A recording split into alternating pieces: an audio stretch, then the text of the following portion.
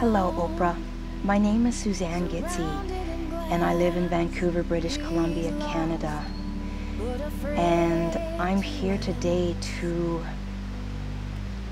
ask for your help so that we don't forget somebody. His name is Robert Dziekanski, and October the 14th of 2007, Robert Dziekanski came here from Poland to start a new life here with his mom. And because of a lack of communication, Robert lost his life that day. He was at the airport. He didn't know where to go. And because nobody took the time to care, nobody took the time to see if he needed a drink of water or to find out why he was so distressed until it was almost too late. He lost his life because of that. And it just breaks my heart. And because I was so moved by it, about a month after his death, it was broadcasted on TV. The video was taken from a bystander, from his camera.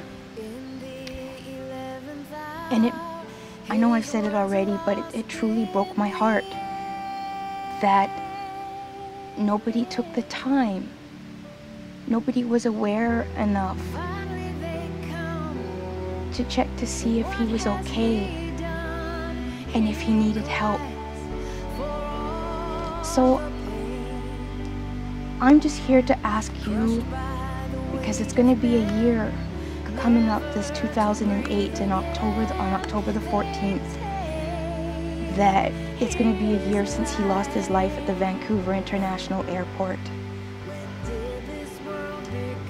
And I just want to make sure that he's never forgotten. Because right now I think that a lot of people have forgotten him. Maybe a lot of people hope that it's just going to be swept away. But life is too important, life is too precious.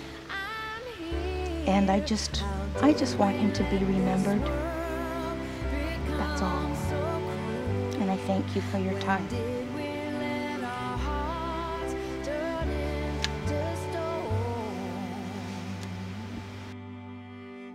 Why didn't someone